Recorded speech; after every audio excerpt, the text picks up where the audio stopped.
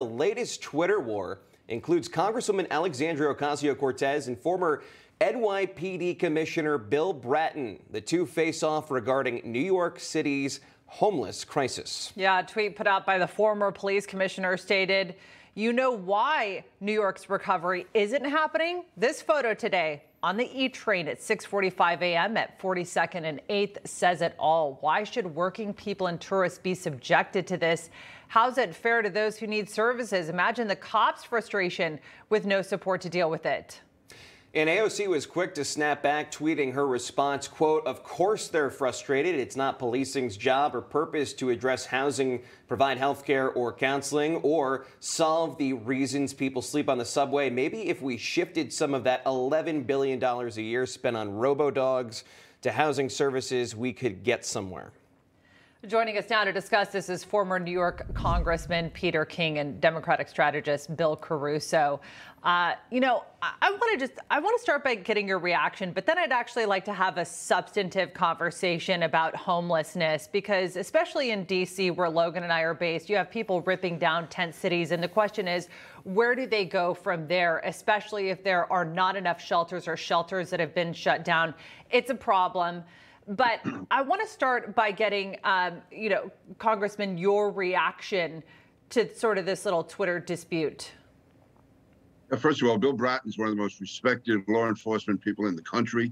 He's worked in so many different cities around the country. He's done an excellent job everywhere. What he was trying to point out there was that is now a major crime issue on the subways. The homeless people there, they take over some of the subway cars. It has such a tremendous increase in crime. Now, one way the police can stop that, if they were allowed to, would be to stop the toll jumpers, the fare jumpers, the people that go in without paying. That is what's added to some of the homelessness on the subways. As far as the overall homeless issue, the police have no responsibility for that. That has to be a better coordinated policy by the mayor. I know Eric Adams, the incoming mayor, has said he's going to address it, find the housing, find places for it. But in the end, it's the cops who get stuck. They're the ones who have to stop the crime. They're the ones who have to somehow try to remove these people from the trains.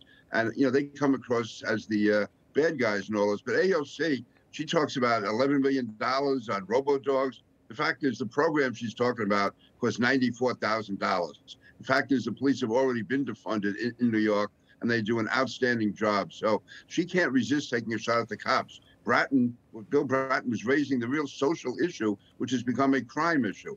And it has to be addressed at a different level than the cops. It has to be addressed by the mayor and the governor, for that matter, if they can work something out.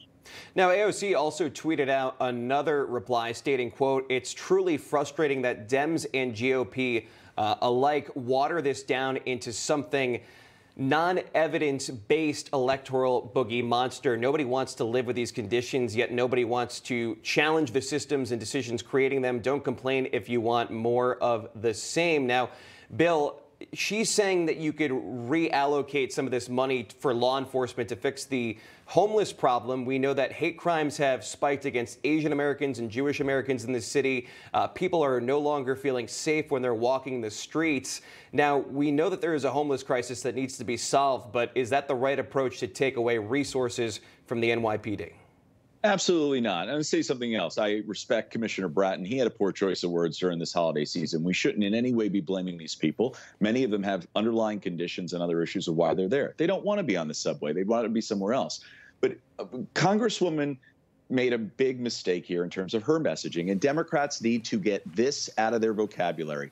Defund the police is a stupid argument politically. And to the point we made earlier about substantive policy discussions, it's a dumb one from that standpoint, too. Defunding the police isn't going to solve anything. Democrats are smart here. They're going to use this as a rallying cry for a Build Back Better agenda. The New York City taxpayers can't foot the bill to solve this problem on their own, nor can D.C., nor can anyone around the country.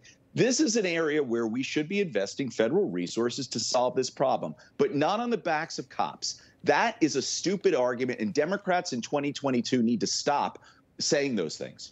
Yeah, Bill, I think defund the police, oftentimes it's a buzzword. It can be misunderstood. We equate it with taking money away from the police. One of the things that I actually appreciated about the idea, one of the ideas, was about providing more funding to, again, take the responsibility off of the police and have mental health professionals, because a lot of these, homeless people on the subway, they're battling mental health issues, and you need the right people to respond to that. Peter King, I guess I'll put this one to you. What do you think can be done to, again, take some of the heat off of the police force and maybe allocate some sort of other resources to fixing the problem?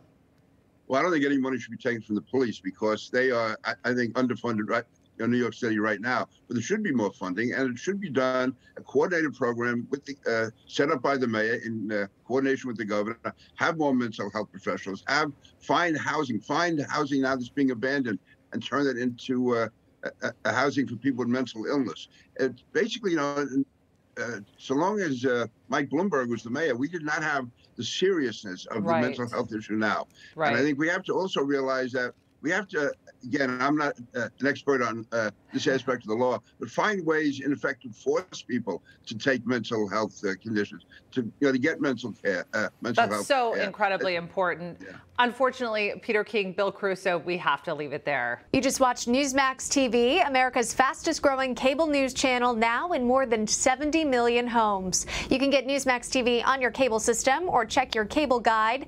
And if your system doesn't carry Newsmax, call them, tell them you want Newsmax TV, because we're real news for real people.